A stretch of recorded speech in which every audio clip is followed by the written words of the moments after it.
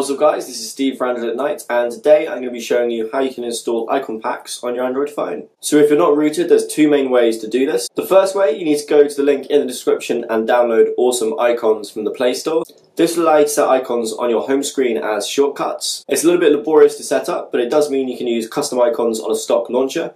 One thing it won't change is the icon packs in the app drawer. The second way of doing this, which is the way that I would suggest, is to go to the link in the description and download a custom launcher. I recommend Nova Launcher if you want something that can pretty much do anything you want in a launcher. It's very quick, very light, just works beautifully well.